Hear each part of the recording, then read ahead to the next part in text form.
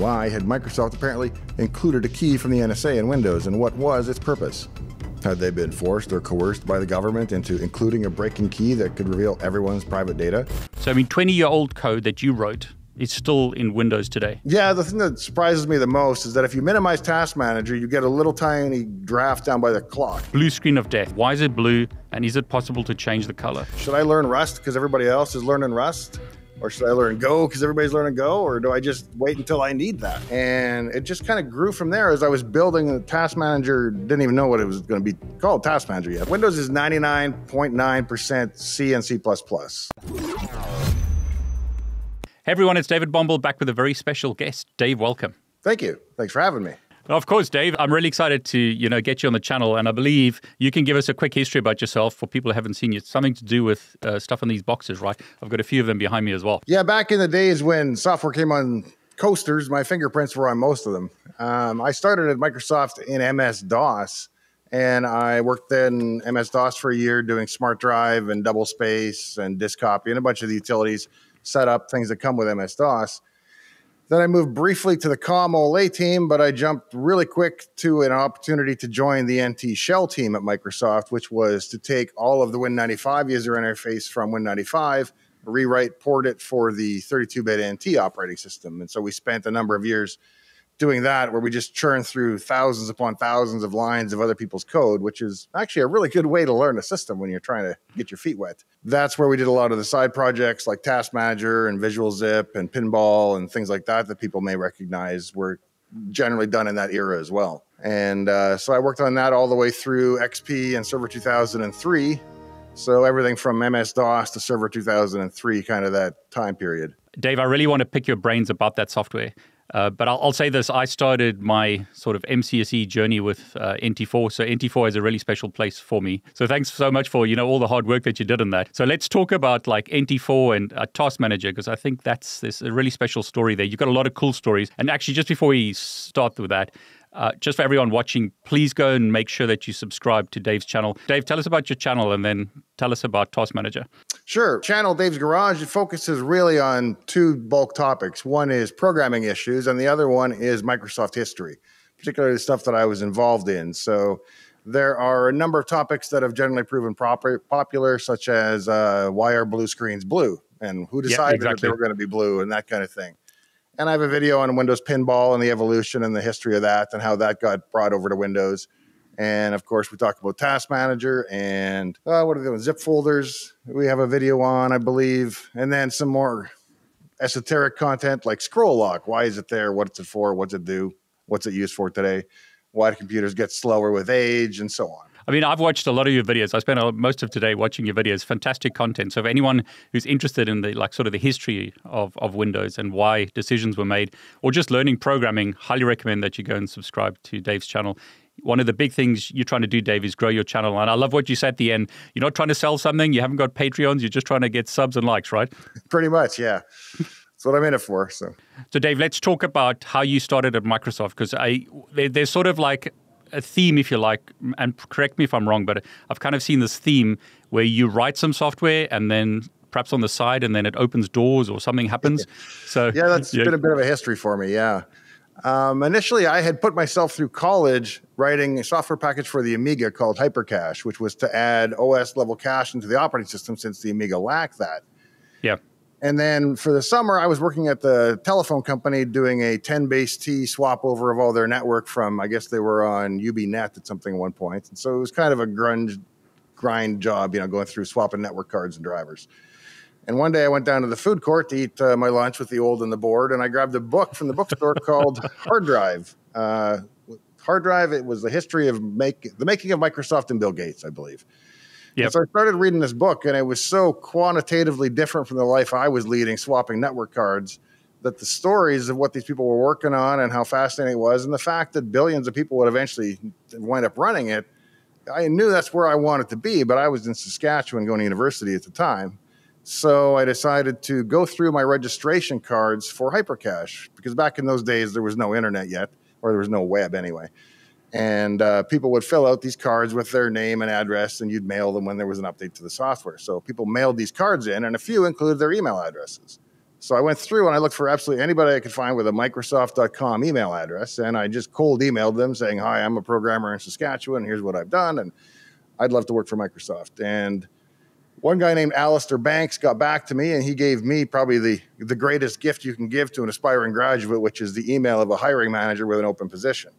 And that turned out to be Ben Slivka, who did a phone interview with me for MS-DOS, and that's how I wound up in MS-DOS. So I came out and did like the full interview circuit where it's 5 or 6 one-hour interviews with a lunch interview in between. It used to be a pretty grueling process. I don't think they do it quite that way anymore. Because you wrote the software on the side, and if I remember correctly, you actually had a little business going with that software. Did that kind of open the doors for you? Well, it got me the job in the sense that it got me the connection initially. And then when I started at Microsoft, I told them I always have had a hobby of writing software on the side.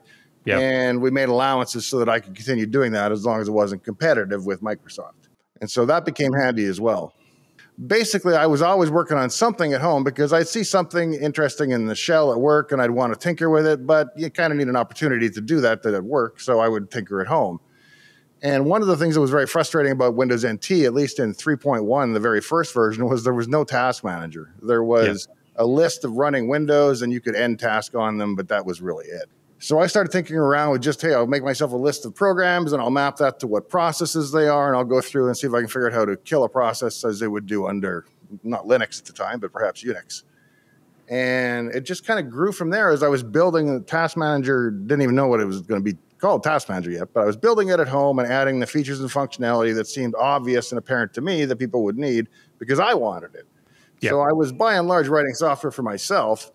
And then I took it in and I was using it at work on my debugging machine, and other developers saw it and said, oh, can I have a copy of that to try it on mine? And it kind of spread around the team until it got to the notice of some of the higher ups like Dave Cutler, and he seemed to enjoy it as well. So he gave me the dispensation to he said, put it on the top of the start menu. Well, that kind of outraged the Windows 95 designers because they had this design aesthetic of simplification and keeping everything out of your face. So sticking it right on top of the start menu was kind of an affront to them. So I think we moved it down to system tools for the actual NT4 release, and that's where it's lived ever since. So, I mean, you were writing this, if I remember correctly, because you've got a whole video about this. So just for everyone who's watching, if you want to get more detail, go and have a look at Dave's channel. You wrote this like at home as a hobby, and then that was actually incorporated into Windows and is basically the task manager we have today, right? Yeah, I got it. The stuff I wrote at home was the real basics, the pages and the layout and stuff like that. And then once I was able to bring it internal, I was able to talk directly to the kernel, because when I was linking at home, I was linking with Visual C, whereas once you're part of the operating system, you have a little greater access to some of the internal functions. So it actually simplified my life quite a bit to become an internal project, I think, in that case. And I believe, I mean, let me see if my notes are right. You've got some like interesting names in the code still, well, perhaps to today, where it's like Dave's frame window or Dave's controls, stuff like that, right?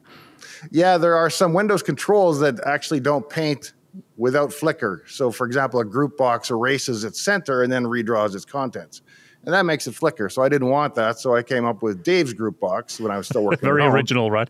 Yeah. I just stuck my name in front of the real name and gave it my custom behavior and functionality. But that has stuck, apparently, because it's one of those things. It's never a good time to go in and change. And there was another example where there was a process called kill process, and that was the one that would go through and actually end the process in the kernel. And Jim Alchin wanted to make that recursive, so you could say end process tree, and it would kill your process and everything all the way down. So naturally, the programmer that was working on this work item just went through and replaced process with all children, and so for years in the source code, we had the kill all children function. I was just going to say it's a rather unfortunately named function, but... But I mean, that's not visible to me as a user, right? It's all in the source code. Yeah, perhaps if you had a full internal debug build, it would show up in maybe the symbol table, but I'm pretty sure it makes it doesn't make it past the sanitizing action of the compiler for the public retail builds anyway. I remember in the old days with Task Manager, I mean, I started with Windows, well, DOS and Windows 3.1 was the first version of Windows that I had in production. You mentioned something, and I kind of, when you said in your video, I remembered this, where you could elevate the privileges of a process, right? And you could kill any process with Task Manager, but they've kind of like limited that these days. Is that right? A little bit. So initially, we allowed you to kill absolutely anything, including the win logon process, which would instantly terminate your session and tear down the machine, because you do technically have the rights to do that if you're an administrator, where if something is running in another user's session entirely, because NT is a multi-session, multi-headed workstation, normally they don't allow you to kill things in other people's session, but Task Manager knows it could if you wanted to, so it just goes ahead and does it for you. So you're limited only by the security and the ACLs and everything you have on your account, and we found that journalists were having a great time killing WinLogon or bug checking the system by killing important pieces of the system and saying, oh, look how unstable the system is. But I mean, you can kill -9, the wrong thing on Linux too, and get the same results. So it's one of those don't do that things. And yeah, it's interesting because when I watched some of your videos, you also had a piece, and I don't want to get into like the flaming wars, but like Linux versus Windows. And I mean, you said something along the lines that you go immediately into DOS prompt or like PowerShell or something in Windows. It's not like you're just a Windows guy. You know multiple operating systems. Yeah, I do most of my development under Linux on WSL2 on Windows. And then I spend the other half of my day, probably because I have the YouTube channel, on a Mac in Final Cut and so on. So I actually mix my day almost 1/3, I would say, between the three systems. So each one has, what they're really good at. Yeah, exactly. I mean, I always find it hilarious when guys like try and like, this is the best operating system on earth. It's like, it just depends on the use case, I find, because I use Windows, I use Linux, and I use Mac. Right. So are you coding for like, is this just your own projects again? Or when you're coding in Windows, obviously you wouldn't be coding on Linux, or is that what you were doing back in the day? Actually, everything I've written in the last 5 years is fully compatible that it will run on Windows, Mac, or Linux. And that's just been a case of, even if we're writing in C#, we use the Mono framework so that it will, again, run on the Mac and Linux. So I've tried to keep all of my code on GitHub building for all three systems equally. So going back to like when you started, did you code as a child, or was that project that you mentioned that got you that sort of opened the doors at Microsoft, was that the first coding that you did really, or how did you get into it?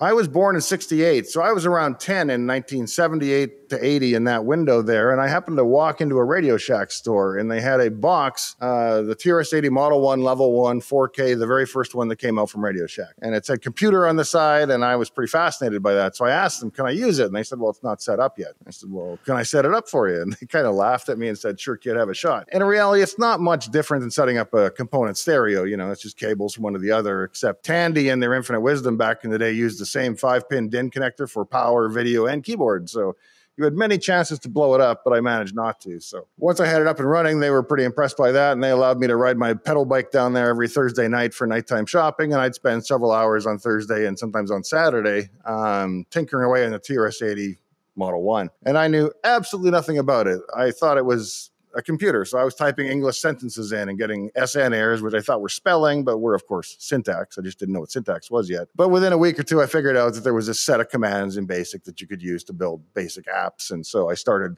coding in BASIC around 10, I would guess, 10 to 12, somewhere in there. And then by the time I was 15 or 16, I had tinkered a bit with machine language on the Commodore 64, and I moved pretty much to everything in assembly at that point. So in those days, you were programming in assembly? Yeah, largely. Well, the first thing I did was a machine language monitor. It didn't have an assembler, so it was literal hex codes. And if you wanted to insert code, you had to jump out, execute, jump back. It was just horrible spaghetti nonsense, but it was a good way to learn the lower levels of the machine. So, I mean, what's your advice to people today, or young people who want to get into coding? Is there any or development? Let's say their dream is to work for a company like Microsoft. Do you have any recommendations of things to do, programming languages? You've been down this road, many years of experience. What's your advice to younger people or someone who wants to start out? Yeah, my recipe today is different than it would be 20 years ago. I think today I would focus on being really proficient in Python, not because you're going to write products in Python, but it's just such a functional tool for what developers do all day long that I think knowing it and being proficient in it is pretty much essential. And then from there, you want to be writing in a language like C++ or even C#. I suppose Java, depending on the industry you want to get into, but those would be the big three. And once you've developed proficiency in those, I think if I'm a hiring manager and you're talking to me, my first question is going to be, well, do you have any code on GitHub that I can go and look at? So I think contributing to open source projects and biting off big chunks and doing important pieces of multiple different projects goes a long way to show both your ability and your flexibility. Yeah, so in other words, it's important to show your work, right? And put it on GitHub. Yeah, that's something. Now, I have autism, and that's something that I coach people that have Asperger's and autism to do, which is to sell their work and not themselves, because they may not shine at the personality level in an interview, regardless of how technical and brilliant they may be. So for some folks, and myself included, I think it's easier to focus on what can I actually do for you as opposed to how wonderful of a person am I. Not that they're not wonderful people. It just doesn't come across all the time. I just wanted to say, I mean, at the end of the day, when you have someone writing code, you're not there. You've been in the games. You correct me if I'm wrong. But I mean, if you want someone to write good code, that's their job. Their job is not to be like a salesperson. It's a different type of role, different kind of skill set, right? Yeah, it very much is. I was somebody who remained an individual contributor for as long as I could because I got in it because I love code and I love coding. I didn't grow up saying, I wish I could go to a lot of meetings. So I didn't really push that hard in my career for that. There's sort of an inexorable draw towards management as you go through any career, I think. And the bar is probably a little lower when you're managing people than trying to just survive by your own technical merits. So it's an easier path for some folks. But I always wanted to code. And so I still code most of the day today. Even though I've been retired for 20 years, I'm still sitting in my shop and studio here coding in C++ because it's what I love to do. So yeah, I mean, you said it offline. We didn't record that. You finished at Microsoft 2003 timeframe, right? Right. I was there until 03 was when I left. But you're still coding till today. In other words, you've got this love for coding since a young age, and you haven't stopped. Yeah, after I retired, I spent a couple of years doing 3D graphics and learning everything that starting kind of where I left off in college, and then building with DirectX and Direct12 through some fairly complicated graphics, just to get my feet wet and to understand that because it's an important area. And I've done a bunch of database work, and I've done a bunch of work in areas that I'm not super comfortable in order to expand my skill set. I mean, what I love about your story, and I mean, I want to talk about the zip thing. So let's talk about zip, and then I'll come back to like the career stuff because what you've said about showing your work, I mean, that's opened so many doors for you and bought you, I don't want to give it away, red things. Let's leave it at that. So let's talk about the zip episode, if you like. Yeah, it's the perfect case where there's absolutely no personality and only code involved because that's something I had written at home and was selling as a shareware product. And just for some backstory, before that, you would use command line tools to unpack a zip, and then WinZip would come out a couple of years around the same time, maybe a couple of years later. But we're looking for a way, or I was looking for a way to learn the new shell API, which allows you to host different things within a shell folder, such as you can have control panel applets or files or different things to be hosted in it. So I thought, what if I was to take a zip file, parse the internal structure, and then expose that as a folder hierarchy that you could just browse through and grab the file you wanted? It seemed to fit in really well with the new shell paradigm. So I went about writing that and then got it finished, and it was called Visual Zip. I was selling it as shareware, and I was selling maybe a dozen copies a day, something like that at the time. And I was leaving for work one morning, and I got a call from a lady at Microsoft. She said, are you Dave Plummer? And I said, yes. And she said, did you write Visual Zip? And I said, yes. Or she probably called it. Yeah, she did call Visual Zip. And I said, yeah. She said, well, we'd like to talk to you about an acquisition and buying it to include in Windows. And we will, have you come in and talk about it. And I was like, great. What building are you in? I'll be right over. She's like, whoa, you got to talk to Microsoft legal and travel and all this. And I'm like totally confused because I already worked there. Why would I have to go to see the legal department to come to your building? And that's when we figured out neither one of us knew that she didn't know that I didn't, or that I worked at Microsoft already. And she had just cold called the author of this piece of software to see who owned it, and it turned out to be me. So once it's your own company that you're negotiating with and you've got a stipulation clause that you can't compete with them anyway, you're kind of stuck in a bad position where you take whatever offer you get. And that's kind of what I did. So I took their first, only, and best offer, and I bought a used 94 Corvette at the time with it. So I had that for a long time, and that was my Visual Zip mobile. But I mean, the story is, from what I've, sort of the thread through your story is you love coding and development. You wrote this stuff on the side, and a lot of the tools that we use today exists because you did this on the side, and it opened doors for you. Yeah, it sure did open doors for me. That's certainly true. The fact, or to the extent that other people find the stuff I've written for myself useful, I mean, I love that. But it wasn't necessarily an attempt to write something that everybody would find useful so much as write something that I really think would be useful. And then luckily, other people find it so as well. But let's go back to like the advice to young people who are starting out. It's like you said, like, show your work. And I mean, you and I both on YouTube, if you're looking for a video editor, I don't care what your personality is. It's like, can you edit? Right. I think you to show me your work. It's the same kind of thing. If you're putting your work on GitHub, or you're making your products like you did and selling it, that just opens doors rather than like trying to make a speech or something, especially if you struggle to talk. Right. Yeah, I think being able to demonstrate your technical ability in that market is really important. And you can only get so much across. Even on a whiteboard interview, you can do pretty well in a whiteboard interview, but many companies don't do those anymore. They just sit and talk for 45 minutes, and you're supposed to convince them that you understand why a C++ class with a virtual function needs a virtual destructor. And it doesn't come across in that kind of environment, I don't think. So if that's what you're good at, you're going to have to find some way to get that across. and your work is probably the best way. So, I mean, another criticism a lot of young people have is like, it was easier in the old days than it is today. And then all the old timers say, well, it's so much easier today. What are your thoughts? You know, if I was starting out today, is it easier to get into this now? I mean, it sounds like in the old days you had to do assembly and all low-level stuff. It sounds like the past a lot easier today with Python. Yeah, I think it's a different landscape. So back in my day, the landscape was much smaller. No one person could understand all of NT, but you could understand the storage manager or the heap manager or the shell and know that piece really, really well. Whereas today, the system is so big and so wide, the landscape of what is involved in a PC, that you can't know everything about it. So you almost have to specialize. I think in my day, I specialized in operating systems because that was where my fascination was, but other people may find other niches to be active in. And the big thing, I think, is that you achieve mastery in at least something, as opposed to being a dilettante and being good at 100 things. Be good at least one thing for sure, I guess. That's great advice. I mean, become an expert in like you were in operating systems. Don't try and like do web programming and Windows programming. Like focus on something, right? Right.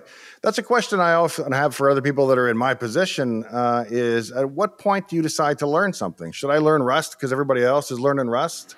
Or should I learn Go because everybody's learning Go? Or do I just wait until I need that? And I never know. And, you know, if it's been around several years, yeah, I'll go learn Rust because it's been out 5, 8, a number of years now. But I'm not one of those jump on the immediate coattails of the coolest thing, because so many things have come and gone in the last 20 years. Yeah, I'm glad you mentioned that. I had it on my list here because you mentioned Python, C#, C++, maybe Java, but you didn't mention Rust and you didn't mention GoLang. Like, your list still the same, or would you say have a look at Rust today? I would definitely look at learning Rust today, especially if I was just starting out. My thought on Rust is that it's great and it provides you a great level of safety and security that you can also achieve in C++ by not doing silly things. If you don't try to manage your own memory and strings and all the other things that are so error prone in C++, and you use the new C17, 14, 20 versions of the language facilities, you can avoid stabbing yourself the way that you used to. And so Rust is one way to solve that problem, but it's not the only way. And should I learn C? I think so. I think everybody needs to learn C at some point. But not use it in production. You know, just use it to learn, and then go and use Rust. I think the thing is, you will run into it in your career because C is so ubiquitous in the industry that if you get to a chunk of code and you can't read it, it's going to look rather odd. So you should at least be very familiar with C, even if you don't write production code in it daily or anything. How much of Windows is written in, is it C? Or what languages is Windows written in? C, or Windows is 99.9% C and C++. And in my day, it was probably 50-50 split between C and C++, with more stuff migrating to C++. In fact, in the shell code is actually kind of fascinating because it's C++ and it uses COM and OLE, but it is not C++ and it doesn't use COM or OLE directly, which is to say they manually set up their own vtables on classes and invoke through the jump table because they don't want to load COM DLL and they don't want to load OLE32 DLL and they don't want to load all these other dependent DLLs, so they wound up recreating a lot of the infrastructure in the shell to just never have to load any external code. And I think that we removed a lot of that in NT because I think a lot of that came from the 4 megabyte minimum working set of Windows 95. They had to do a lot of tricks to run in 4 meg. So. Yeah, I want to talk about the difference between 95 and NT because, I mean, that was a huge shift. But just before we get there, we're talking about languages. You did a speed test of various, I think it was 100 languages, and I think it was a new language that I'd never heard of, Zig or something, that was like top of the list. Is that right? Yeah, a number of years ago, actually about 2 years ago, I wrote a prime civ, and then I thought, well, I'm going to write this in C++, and I'll write it in C#, and I'll write it in Python, and I'll write the exact same algorithm in all 3 different languages, and then we'll drag race them and see how it turns out. So there's an episode on that, and spoiler alert, Python does not win. The C++ one did the best, but that's probably because that's where I'm most proficient. So I thought, well, what if I put this up on GitHub, and I allow other people to contribute their code and solutions to it? And pretty soon it started to run away, and I had to find people to help manage the GitHub projects. And I've got Rutger in the Netherlands who does that for me now. And he's been essential because there are 100 languages with a couple hundred different solutions or implementations. And I got to confess that half of these languages I'd never heard of. So if you know 50 languages, or not know for that, if you've heard of 50 languages, you're doing pretty well. The other 50 were all new to me, I would say, or if not half, many of them. So we did all 100, and we have an automated system that every day goes through and builds every solution, builds a Docker container for each one, tests the solution and ranks it, scores it, puts it in a database. And so we've had pretty good handle on the performance trends for a while, and Rust and Zig both overtook C++ in recent months, and I believe Go is right up there as well. But Zig is definitely, for some reason, the fastest. And I've looked at it a bit. I can tell that the language seems to provide some level of facility for multi-threading within it, as opposed to making the programmer do everything manually like you do in C++ largely. So I think that's given them a leg up, but I haven't decided if the compiler itself is smarter or what's causing it, but the numbers don't lie. So for now, Zig is the fastest. But I think Rust was 2, is that right? I think Rust is number 2, and then C++ was 3. YouTube's an interesting place. I mean, you know this because you've got a huge channel and you get crazy amount of views, which is fantastic to see. People will say bad things about Python. I mean, you mentioned Python didn't come first because it's a slow language. Would you say, if I'm starting out, learn Python and focus on getting good at that rather than trying to get the most efficient code? I mean, you can use the more efficient languages later. Yeah, I think that premature optimization is one of the great evils of software.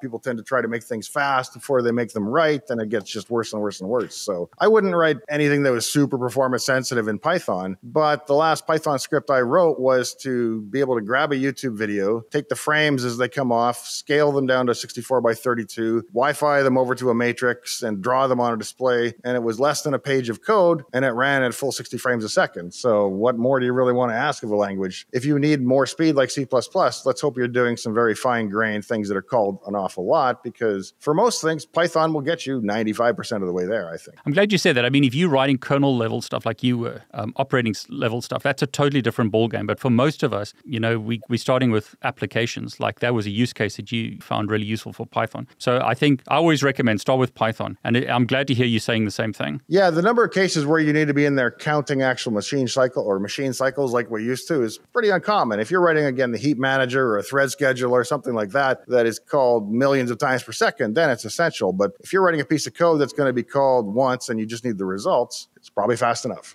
Yeah, so I mean, you need to focus on writing your code right rather than trying to get it optimized. Because I mean, if you write it badly, it doesn't matter how good the optimization is, right? Yeah, so a lot of that comes from doing it right the first time, which you can't do because programmers generally write a really terrible version for the first version because they don't know what they're doing. They don't know what they don't know yet. And then they come along and they write the second version where they have a dangerous level of knowledge where they make it super complicated and over-engineer it. And then they come back the third time and they write it like they should have the first time. But it usually takes 3 iterations to get something really well done, I think. So let's switch to 95 versus NT. I mean, that was a massive change. So can you give us a bit of insider stories? Just for everyone who's watching, Dave's got a whole bunch of these insider stories and we've kind of spoken about a few of them. But tell us a bit about the stories of 95 versus NT and how it changed. So in late 94, 95, before when 95 had shipped, there was an effort amongst some rebels at Microsoft to take the Windows 95 code and put it on NT. And the reason that was rebellious is that NT already had a user interface planned for Cairo. And it was completely different. It had folder hangers and it had some features that Windows 95 didn't and it lacked. It was just different. Cairo is a long way away. So at some point, somebody made up t-shirts for Microsoft Tukwila, which for context is probably 30 miles from here. The joke being we know where it is and we can get there from here. And so that became the internal code name. And the push was to take all of the code that gave you the user experience on Win 95 and adapt it for NT. Now, some of that is really easy because it's both the Win32 API, so a lot of the code just translates directly. The biggest problem is that Windows NT is fully Unicode, so it has to support the Asian character sets, the Middle East, and right-to-left reading and everything in the base system. So that means 16-bit characters, and when you're a programmer, if you've been writing in C, you've probably been assuming for your entire life that a character is 1 byte, and all of a sudden it's not. And so every line of code that ever made that assumption or that a buffer's length is equal to the number of characters times 1 for the number of bytes, that's also wrong. Size ofs are also wrong. So there's just a ton of code is all of a sudden wrong. You can catch a certain amount of that with automated tools, but bulk of it was going through line by line and reading every piece of code and seeing what it was doing and where the assumptions were wrong and broken. Again, as I mentioned earlier, it's a great way to learn code because you're going to look at every line of the system by the time you're done. And it probably took us a solid year to get it to the point where it was running well in Unicode. There was an initial boot where we did it in ANSI, but had everything working on NT. But of course, we can't ship that because it's English only and NT is an international system. But it was sort of the first foothold getting it working in English. The compatibility was really tough because imagine on disk, you have a shortcut file from Win95. It's got all this information packed in there about the path and all that, but it's ANSI. fancy. So when Windows NT is given one of these, it can parse it using the official format. But when it goes to, if you rename the file and then throw a kanji character in the middle of the name, what's it going to do with it? And it winds up having to store everything in a way that is invisible to Windows 95, but present for Windows NT systems. And yet Windows 95 will preserve and take that information, payload around with it. So it gets fairly complicated to do this in a way that's totally backwards compatible with almost no help from the backwards compatible system, because they were not, they were on a death march to get this thing out the door. They weren't going to make a bunch of changes to make our lives easier. So they just shipped what they shipped to get it working for Win 95, and we had to adapt it from there. I mean, in today's world, we've got Windows 11 at the time of this recording. A lot of what you and the team developed in those days either is part of Windows 11 today, or it's like an iteration of that. Is that fair to say? I mean, the original history is from NT. Yeah, I would bet that 80 to 90% of the shell code that we wrote for NT4 is still in there. And they've built on top of that, of course, to add new features and functionality, but plumbing is all the same underneath. So. And how many years ago is that? 20 at this point. So, I mean, 20-year-old code that you wrote is still in Windows today. Yeah, the thing that surprises me the most is that if you minimize Task Manager, you get a little tiny draft down by the clock, and it's 10 frames, 10%, 20%, 30%, and so on up to 100. And I drew those in the Visual Studio 2.0 resource editor in 1993, and they're identical and they haven't changed. So it's the last vestige of any, well, I guess except for the format dialog, it's the last UI that I wrote or that I designed, quote unquote designed, that's still in the system. So that's mad. And I mean, Task Manager is still similar, very similar to what you did all those years ago. Yeah, the code is largely the same, and they've added a new page for the GPU and sort of that sort of type of thing as they add functionality. But the basic thing is still there, and it's just built on top of. So I'm rather fortunate to have code in there that's over 20 years old that they haven't thrown away and started again yet, it seems. So. But I mean, it just shows you how good the system was. I mean, I'm assuming there was a lot of politics in those days between the Windows 95 team and the NT team. There was. I was kind of isolated from that because I was just an angry code monkey, just writing code and fortunately insulated from most of the back and forth politics. But you can imagine that we're taking their code and we're saying, oh, this is nonsense. Look at all these assumptions you made, and we got to fix it and make it right. And then we'll check it into our tree and we'll give it back to you when we're done so you can use it. That message may not come across if it's not delivered carefully.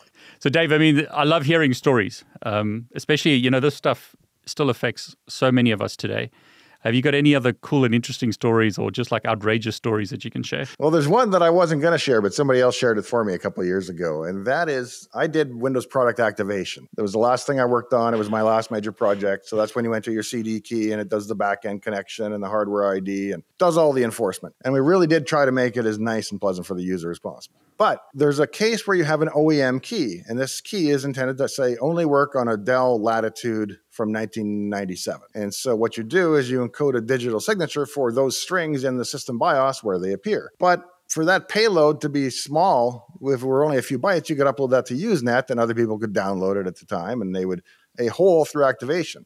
So to make it hard to do that, I made the file, I think it was 10 megabytes, which in those days took a long time. It took like 10 hours to download 10 megabytes over a modem. So I figured that would slow people enough that it would be a hurdle to piracy. And it's a 650 meg CD, so it's not really taking up any room on the CD because we had lots to spare at that time. But what to put in the file? I wanted to make sure that it was non-compressible, so you couldn't just archive it and transmit it easily. And I wanted to make sure it was nonsense and encrypted. So I started with a set of disk images that I found on our product server, which happened to be Microsoft Bob. So I took the 6 or 7 or 8 floppies, whatever it is for Bob, and I packed them all together and I encrypted them with a couple different formats. I think TrueCrypt was popular at the time, and we used the internal encryption as well. And finally wound up with this 10 megabytes of goo, and it has shipped on every CD of every Microsoft XP and some of the subsequent operating systems as this payload that follows around activation keys. And nobody knew that it was actually Microsoft Bob. Except when I was leaving the company, I figured I got to tell one person, because if they ever have to fix this or undo it, there's got to be somebody who's got to know this. So I told Raymond Chen, and I saw a blog post a couple of years from him about it. So that secret's out of the bag. But I probably shipped a lot more copies of Bob than they ever did, I would imagine. That's funny. I mean, I just like looking at this from the outside, you must be loved for Task Manager and you must be hated for Windows activation. Yeah, probably. I mean, even my mom doesn't like activation, and she's my mom, so what are you going to do? But we really did try to make it as flexible as possible, particularly in things like the hardware ID. So if you go and get a new GPU and you put that in your system, you're not suddenly inactivated.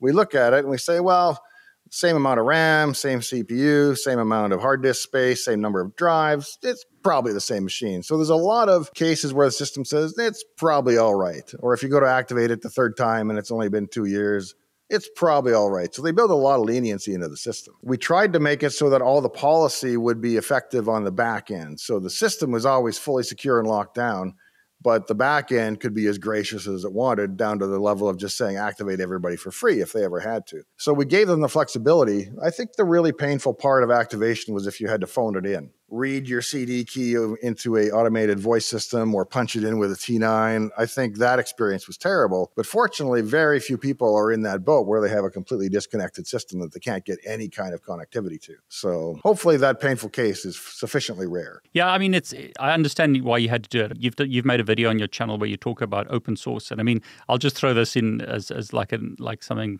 hopefully won't make too many people upset, but you said something along the lines that open source, like Linux, has closed parts to it. And I don't think a lot of people realize that. Yeah, I took a lot of heat for that one. There was some pretty tense. I can imagine, yeah.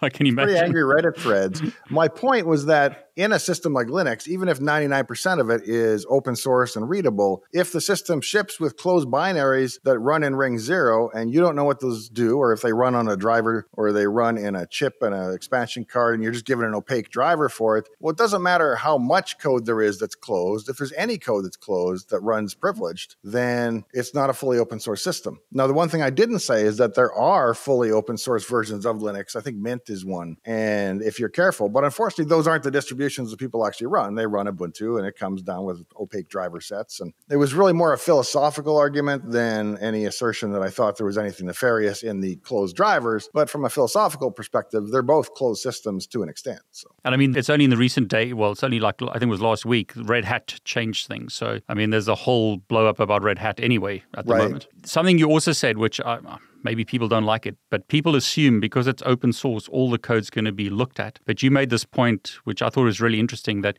just because the code is open source doesn't mean that someone with the expertise is going to look at all the code, right?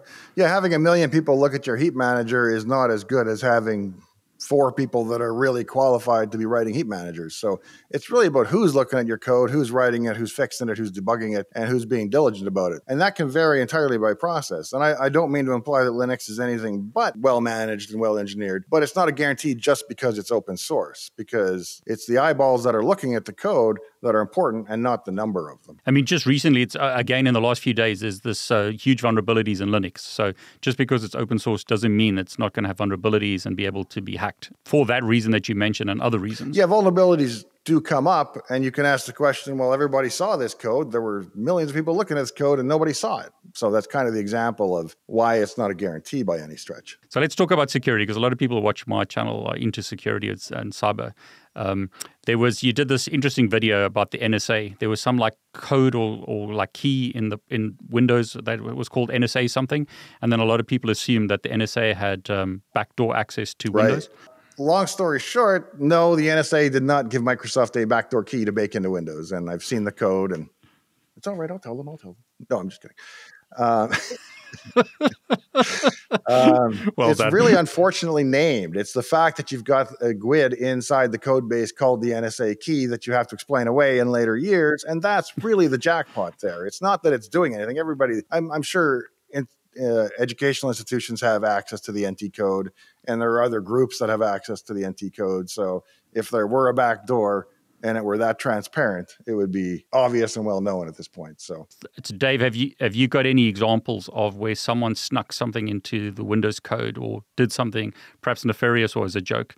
Yeah, I don't know of any examples of that. I do know of one example in MS-DOS where an intern put a secret message in MS-DOS, but that's the only, and it was caught before it got in. So I've never seen any nefarious code get snuck into it, and everything is pretty well scrutinized by the time it gets into the main source tree. Not that it's impossible, it's just that it's never happened to my knowledge, and it wasn't something that I think a lot of people thought about. So you can put your initials maybe in something. I've seen that kind of level of vanity and when it comes to operating systems, and I've done that myself. where you need to come up with a signature. Well, DP works as well as 0744, so why not?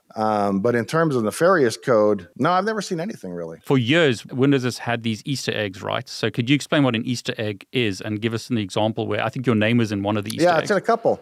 Easter egg is basically a code feature left in that traditionally displays the names of the programmers and engineers and people that contributed to the operating system. They go back, I believe, back to the 60s if you look hard enough. But in modern software, the game Adventure from Activision, I believe, there was a secret room that you could run into. And if you put your guy over a particular pixel, a message would pop up telling you who the original programmer was. And so that's one of the very first Easter eggs. The ones that are in Windows are generally there with wide knowledge, and by the time they make it to the operating system, implicit consent from the management that it's okay. So there's no secret Easter eggs, but they are generally hidden. And the real requirements for an Easter egg are, look, it can't slow down the system. It can't take up RAM. It can't take up disk space and to any measurable extent. So you have to encode your vanity well, I guess, because they don't want something. There was an example, and I don't want to slam on it because it's not my team, but I think Excel shipped with like an entire Doom game inside of it, where if you did something. I was just thinking about that. I remember there was a game in one of the products. I can't remember which one. And as far as I know, I think you had to use the CD to load it so that it wasn't taking up your hard disk working space, but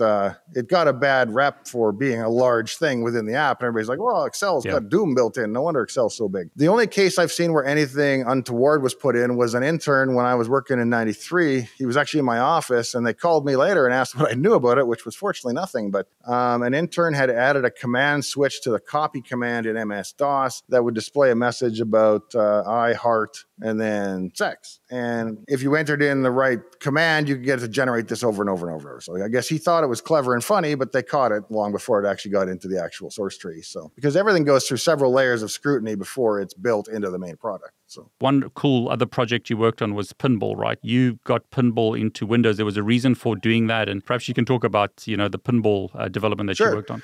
Pinball was a product that was actually developed by a company called Cinematronics, I believe, and later acquired by Maxis, and then it was licensed by Microsoft to put in the Plus Pack. But of course, that only ran on Win95. There was an effort in NT to try to show them, hey, we're cool too, we can run games. And so the vice president decided, well, we got to have something flashy in the box, and Solitaire is just not cutting it for me. So what about that pinball game they ship in the Plus Pack? So my manager came to my office and said, hey, how do you feel about working on pinball for a few months? And it had been a long time since I worked on a game, so I was actually kind of stoked about it. Problem with it is a lot of it was still in x86 assembly language, and I still needed it to run on MIPS, Alpha, PowerPC, and the Intel box. So anything that was written in assembly was an entire rewrite. But I was able to save all the game logic and the art and the assets and the game design and get those translated over to work on NT. There was another issue in that I think Win95 had early DirectX support, and we were stuck with WinG or create div section. The drawing mechanism was different, so I wrote a wrapper layer that would intercept the pinball calls and then draw them using NT's facilities.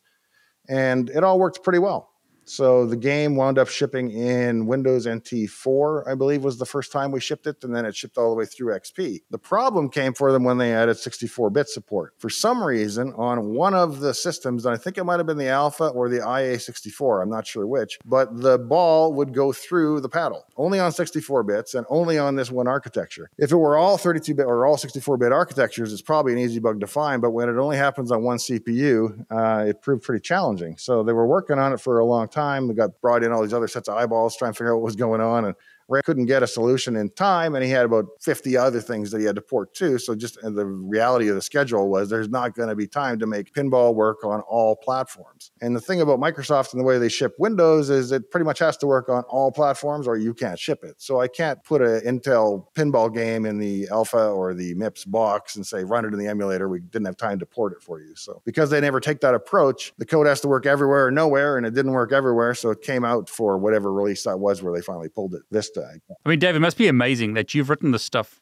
so many years ago and it's still being used today. I mean, what's that feeling like to see it still out there? Well, it's really fortunate that I had the opportunity to work on things that people know very well. It's even more fortunate that some of these things have gone on to have fairly long histories, like Task Manager. And pinball hasn't been in the product, but everybody still remembers it and knows it and remembers the sound effects and the music. And so it's been really nice to work on stuff that people at least can recognize. So if I was working on missile guidance or something, it would be much harder to explain what you do all day than to say, well, yeah, Task Manager, I wrote that, or pinball, you've played that, I worked on that, that kind of thing. So it's nice to have a few common touch points because a lot of the stuff I did right was, doing ref counts down in the comm plumbing and stuff like that you don't see. So I mean, while you were talking about this, I thought about you did the start menu as well. You were heavily involved in the start menu in NT as well. Yeah, right? that was part of the shell that we were porting, and one of the first challenges we faced with it was that it said Windows 95 on the side banner of the start menu. And that was because Windows can't draw text sideways. They actually had to create a graphic in Photoshop or PaintShop or whatever they were using, and then rotate it, and they would blit it onto the screen as a graphic. Well, there were two problems, the biggest of which was we had to ship Windows NT workstation, server, advanced server, and then there were 64-bit and 32-bit variants, and they would all say something slightly different on the start menu. So now you've got at least 6 different bitmaps per language. And now you've got maybe 12 languages, 72 bitmaps. It gets pretty unwieldy pretty quickly. So I decided, well, let's see if we can rotate the whole thing. And I used the NT drawing calls to rotate a device context and then render Windows NT in the correct font up the side and draw the gradient behind it. And all that's done live as opposed to Win95 where it was just a snapshot. But it allows you to have it say or do whatever you want. Amazing. So it's like Task Manager is like the one that I think a lot of people would recognize because it's software that we've all I think anyone who's really used Windows has unless it's perhaps my mother or someone who's not really technical, has used and found really, really useful. But you've also done like other stuff like the zip thing is people just use it today without even thinking about it. But I think you were also involved in calculator and clock. Is that right? I owned calculator for a while, and that's when we did the switch to infinite precision math. So we purchased or licensed a library that instead of just using IEEE floating point in the actual calculations, you could have infinite precision math. And it's a lot of pressure. You don't want to be the guy that broke calc and had calculator give the wrong answer because you can imagine the press would just, it was bad enough with the Pentium bug in the day. So if you had calculator giving the wrong answer, it was a lot of pressure to make sure all the answers still came out right. Let's say that. I never actually worked on the clock, but the NT clock was unique in that it was a circle and you could double click on any of the dead space and it would remove the frame and give you this little floating widget that you could drag around the desktop. So I thought, well, what a great idea. I'll do that in Task Manager. And if you double click any dead space in Task Manager, it removes all the UI and you just get the graphs. My intent was now you can park that little graph up in the corner of your screen and have a CPU graph. But I think 90% of the people that ever accidentally did that were suddenly confused by where did my Task Manager go and what is this and how do I fix it? So I think it's still in there, but not the best feature I ever added. Yeah, but I mean, I just think it's amazing to be able to talk to someone like you who's touched millions of lives with the code that you've written and to hear the stories and hear that.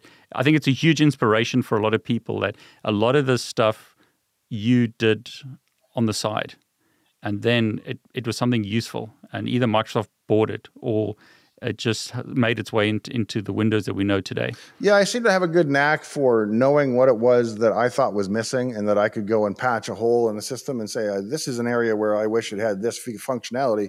I'll just go home and write it. And then that doesn't, I mean, I've got a source folder on my machine with 200, 300 projects that never went anywhere as well. But obviously there are some that have gained traction. And so I'm very lucky in that regard. Now, I love that. I think it's an inspiration for anyone. I mean, I've written some code, nowhere near obviously what you've done, but I've written some code that was useful for me and then it became useful for other people. Yeah, I think this might sound a little grandiose, but one of the things that's cool to me is because I have an intimate knowledge of how the machinery of Task Manager works, how the message pumps works, and how the pages are laid out and what the code does. And I know that there are at any point up to 1 billion of them out there installed and in use. So I know that in my head, I've got this little machine I built, and now there's 1 billion copies of it out there all running the same way. And that feels really cool. And it's not a popularity thing. It's I made a machine, and now there's a whole bunch of these machines doing lots of work around the world. For some reason, that's fascinating to me. I think it's amazing. I mean, it's the same on YouTube. Like the video that you did on Task Manager, when I look today, is like 1.2 million views. That's over 1 million people have watched your story about Task Manager. It's fantastic. Yeah, it's a lot of Carnegie Halls if you fill them up one at a time, but it depends how you think about it, I guess. So I want to ask you about this. You mentioned it right in the beginning. Blue screen of death. Why is it blue? And is it possible to change the color? It is possible to change the color. There are red screens of death and green screens of death. The reason it is blue, I don't want to really give away the entire thing. I'll tell you the reasons why it's not blue. My assumption was that when we would have labs in the machine, they'd all be black text or white backgrounds, depending if they were in text mode or in Windows mode. And so if you walked into a lab of 50 PCs and one of them was crashed, well, the fact that it's the one with the big blue screen makes it really obvious. And so I think somebody had told me that, and I always assumed that was true. But I know the guy who wrote the original crash dump code, John Vert, and I worked with him at Windows. And so I tracked him down and I kind of do the detective work of how did it get to be blue? Why is it blue? And the answers are non-obvious, but it's one of those things that somebody made a decision, 30 years ago, and then somebody said, well, I'll do the same as that guy. And the next guy said, I'll do the same as that guy. And it became a tradition, basically. And I kind of follow that trail back. Just for everyone who's watching, Dave explains it in a lot of detail. I'll link that video below, and as well as a lot of the other videos that we've mentioned. Dave, ChatGPT has taken the world by storm. What's your thoughts about ChatGPT? I know you've done a video on it as well, which I'll link below. Is it a good thing? Is it a bad thing? What's your thoughts on ChatGPT? I think it's transformational for programmers because pretty soon you won't be able to program without ideally having it look over your shoulder or tell you where to start. Because so much of when you're writing code is you could write that from scratch. Ideally, you would take it from a library. But if you had something you had to write from scratch, I think starting with a ChatGPT framework and asking it to give me the rough code and then fill it out from there is a lot more productive than writing all the boilerplate yourself. So for boilerplate stuff, ChatGPT is great. And then once you've got your code already figured out and working, or not working in this case, perhaps, you can feed your code back into ChatGPT and say, where's my bug? And quite often it can spot the fault in your logic or in your implementation. And it really shortcuts some of the development process that I think everybody's going to need to know and use it. It's not that programmers are going to be extinct and you're just going to ask ChatGPT to write an app, because it's the complexity and the interaction and the synchronization between parts of code that's where you make your money as a programmer. It's not writing hello world. So it can do the easy work while you're doing the fun and cool stuff, I think. Yeah, I love that, because that's the concern. People are saying that ChatGPT is going to replace all of us, and developers are going to be replaced, or coders are going to be replaced with ChatGPT, but you don't think that's going to happen? No, I think GPS will have a huge impact on London taxi drivers, but it's not going to replace the taxi or obviate the taxi. They'll still need good drivers. And I love that, because it's an encouragement for everyone for the young people starting, because I get this question a lot, like, should I get into cybersecurity? Should I get into dev? Because, there's going to be no jobs. But it's good to hear that you see it as an enabler or a tool rather than a replacement for Absolutely. For people. I would say if you were doing a job that can be replaced by ChatGPT at this point, you were probably doing a job that you don't want to do for the rest of your life anyway, because it was probably a little mundane and predictable. The real cutting edge stuff is not coming out of ChatGPT. So. And the other issue a lot of people have raised with ChatGPT is the code that it creates is bad code, as in it's got like vulnerabilities or doesn't use the best practices. 3.5 was quite bad. 4.0 I'm actually fairly impressed with how it can do it, but I still do get things where I look at the code and I'm like, wait a minute, and then I ask it, are you sure you meant this? Because this can only hold 8 bits. And it goes, oh yeah, I forgot about that. And then it goes back and fixes it, which is a little frustrating. Why didn't you do that without me asking? But hopefully they will improve that to the point where you don't have to interrogate it quite as hard. It's been fascinating to go through your videos on your channel. What's your plans with your channel? What kind of content are we going to be seeing coming to the channel? I think a lot of the same focus on Microsoft history. There's only so much stuff that I touch, so only so many stories to tell, but occasionally I think of a new one and throw it out there as a new episode. A lot of programming topics, and we're doing a lot of addressable LED and matrix LED coding. We've got a Mesmerizer project that is a desktop display that does audio graphs, it's a fireplace, it does stock ticker, it does sports scores, that kind of thing. So we've been having a lot of fun with that, and that's an open source project that people have been contributing to since I did a video on that about a month ago. So Dave, your channel is amazing. I've spent a lot of today, like I said, watching it, and I have seen a bunch of your videos in the past. I highly recommend that all of you who are watching go and subscribe to Dave's channel. You can learn so much, and it's not just history, it's also about coding, best practices, a whole bunch of stuff that you can go and learn. But Dave, apart from your YouTube channel, can you share any things that you're going to be doing? And I believe you're going to a conference, or you're doing something, any other like places people can perhaps meet you or I'll be at VCF West in Mountain View. I believe it's August 4th and 5th. I'll be speaking there, and I'll be on the speakers panel as well with Adrian Black and a few other people. So that should be an interesting time. I encourage anybody in the area to come check it out. Say hello. That's brilliant, Dave. Thanks so much for sharing, your knowledge and experience, especially the thing about ChatGPT and, AI replacing developers and like encouraging people who are starting their careers. I mean, it's amazing to be able to talk to you.